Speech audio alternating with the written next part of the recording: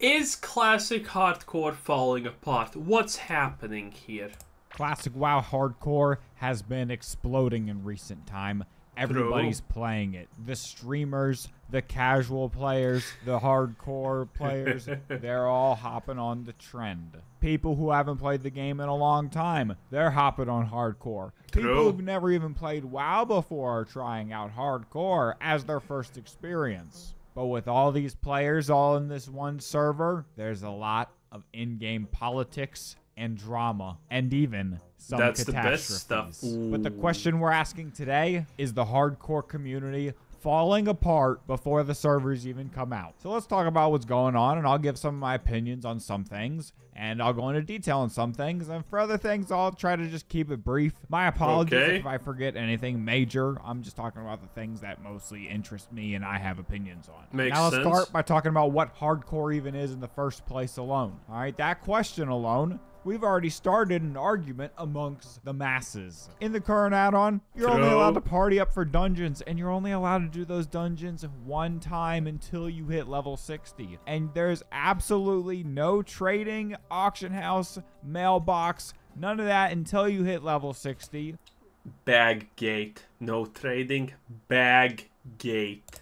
But even then, you can only trade, and you can trade freely at level 60. Now, the argument is that these rules are only in place because we can't control who plays on Blizzard servers. If they allowed trading, there would be people trading with non-hardcore players, and bots would just be running around everywhere. Now, Blizzard announced their rule set that will be forced on the official hardcore realms, and the arguments... People are gonna be so pissed when they die of disconnects and lags. Started to stir. So on official realms, it looks like there's gonna be no restrictions on trading and partying, but the dungeons will have a daily lockout. Now, I'm not as invested in these servers as I know some people will be, but for the most part, I kind of like these rules. I feel like the rules are good. I think trading and grouping is fine. That's pretty casual. I think the only people who are gonna be against that are gonna be like super purists. Yo, you can't do that. Like, come on.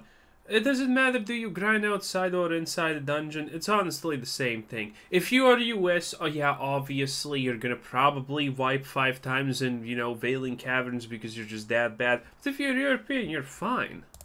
As long as everybody and all the loot that is involved is hardcore and nobody's died along the way. I know a lot of people won't agree with this, but for me, the perfect way for this server to be done would be for it to have been a super unique RP server. I'd allow free trading and grouping. You can do all that you want, but the dungeons and raids, they only have one lockout ever. They never reset, no weekly, no daily, nothing. I just think it'd be funny to see. That would never work. That would absolutely never work. Like, what's the point going to a raid knowing that when you kill the first boss, the guild master or raid leader is literally just gonna ninja literally everything, and there's nothing you can even do about it? Yeah, that would probably be a disaster. If maybe a guild could possibly beat Kel'Thuzad and beat Naxxramas with only one chance at loot. I don't really know if it would work out. I haven't thought about it too much, but I just want to see if it would happen. It'd be kind of funny. Because if you kind of think about it, on the hardcore servers, you only have one life, and if you die, you're dead for good. So why shouldn't dungeon bosses and raids also have that same mechanic where they also only have one life? They're also... I mean, the man has a point. Say what you will. So hardcore on this server. Now, I know everybody won't agree with that, and that's fine, but you know, hey... That's my idea for what would be fun. I think everybody should be able to play how they want to play. That's fine, all right? What I don't like is when people flip the definition of hardcore. Because a lot of people, you see, they just want to play solo self-found, which is also fine. But not when you want to force everybody else on the server to play solo self-found. If you're a WoW player and you don't know what solo self-found is, that's literally just no trading at all. For you to have fun. Solo self-found is a personal challenge. Hardcore is something you can do with other people. So it doesn't hurt to have other hardcore people playing on a server where you're doing solo self-found. But it does hurt to force solo self-found on a server where people want to play together. Another big subject of debate has been appeals. Appeals have been a big part of the hardcore community so far, and I definitely feel it's needed for griefing and, you know, bugs and disconnects. Now, What do you think is going to be the percent of people leaving official hardcore the moment their character dies and they understand, wait a minute, I'm not getting this back. I was level 30 and I just died to lag or disconnect and I'm not getting it back. How many do you think will... I think like at least 50% of the player base is going to leave after the first death. There is people who will abuse the appeal system, but there are people who legitimately died to something that was out of their control and wasn't their fault. But Blizzard has told us that on the official realms, there will be no appeals. They don't have the resources, you know? If only there was a team out there of people who are doing appeals on a hardcore server that Blizzard could hire. If only... If only Blizzard had money. We're talking about a small indie development company that is struggling to get the lights on. Coddle over there needs to code how battlegrounds actually work and make them playable, but he's being eaten by rats. It's not an easy life being an indie development company struggling to putting food on the table, okay? You can't ask them just to hire people. It's impossible. There was that team out there, but there's not. So that means when you're being a moron and you die in Dire Maul, you can't just put in a ticket and say it's a bug anyway. Because if you die on official, you will never resurrect. And I think Blizzard saying this had maybe encouraged another set of players. That's a problem yes, the evil ones. The griefers. Now, griefers have been a big part of hardcore for some time now. Whether it's a stealth rogue trying to bait you. Admittedly, I don't like griefers like this, but this is my theory, okay? I think hardcore will end the moment people are slowly start to get bored and they will just wipe raids intentionally. You know, the guy who ended hardcore, the small violin or what his name was, that guy who intentionally did it out of pure vigilante justice against people who weren't in the spirit of hardcore. Yeah, that one. That's gonna happen sooner or later because, okay. If you're gonna quit World of Warcraft Classic Hardcore, you're probably not coming back, okay? So, might as well just take everyone along with you in the raid. Because, you know, one small mistake, oof, it's gonna be good.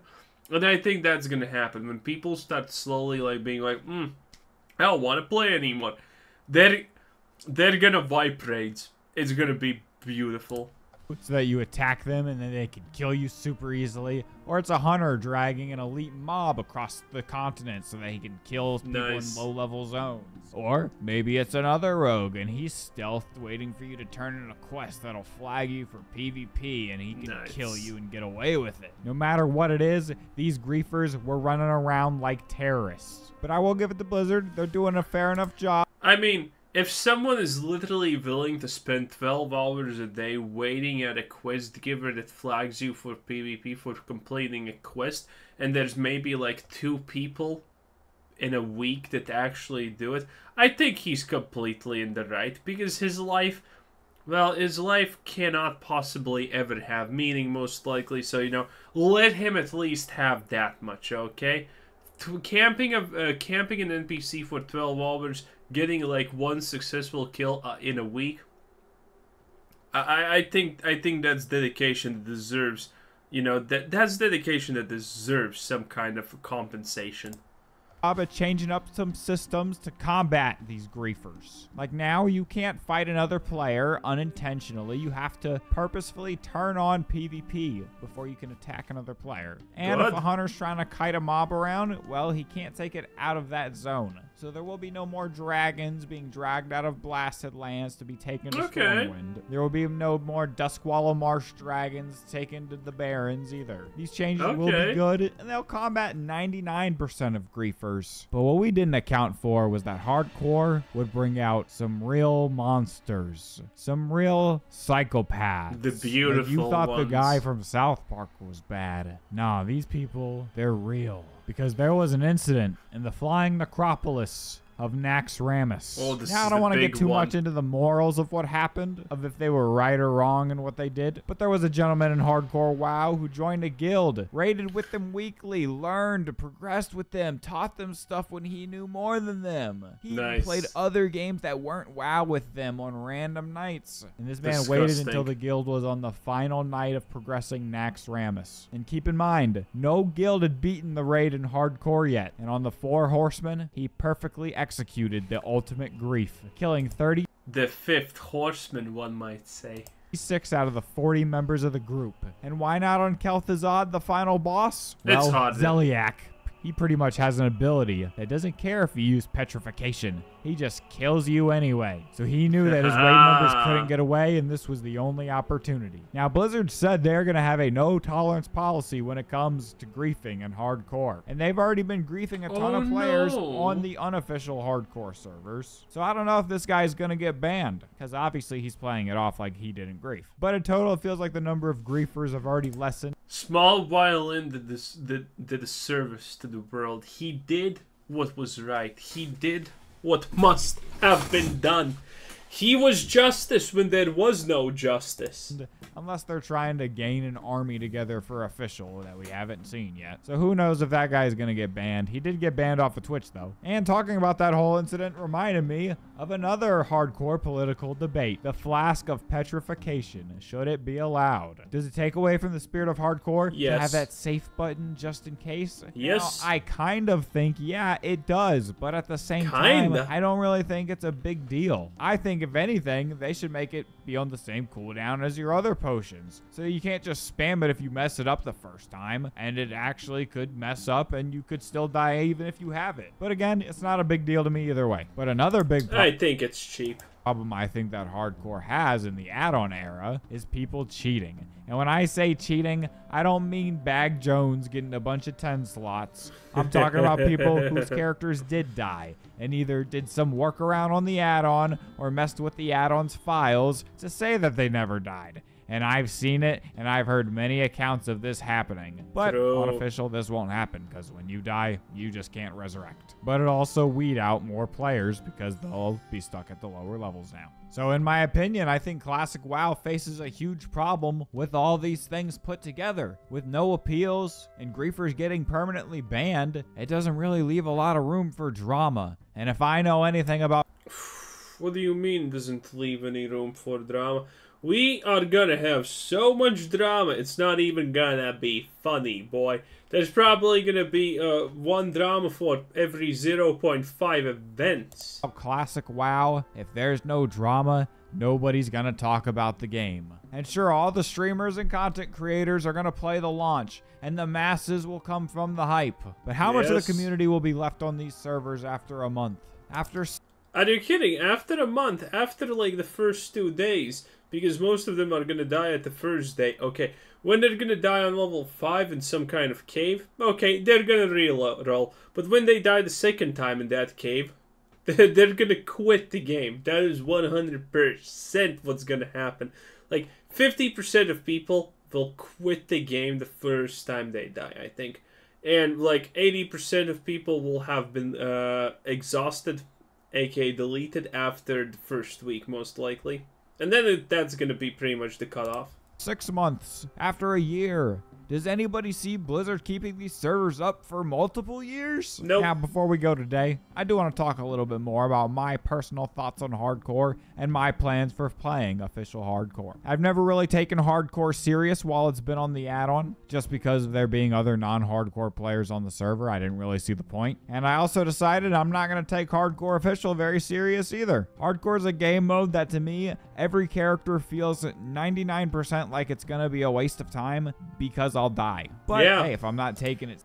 Well, in things like hardcore, dying is part of the fun, so you kind of need to understand that. Serious, and I'm just trying to get content and have a good time and make some friends along the way, then maybe it's not a waste of time if I'm making memories and having fun. I plan to play a warrior at first and maybe tank some dungeons, but I fully expect to die, and when I do die, I'm going to play it safe and I'm going to make a hunt. Dude, that's the US thing. Again, every hardcore death compilation I have seen ever, It's just, oh, look at that, it's the US players wiping in Scarlet Monastery. In 20 years of my life, how many years have I raided Scarlet Monastery, and I have never seen a wipe. I have never even heard of a wipe.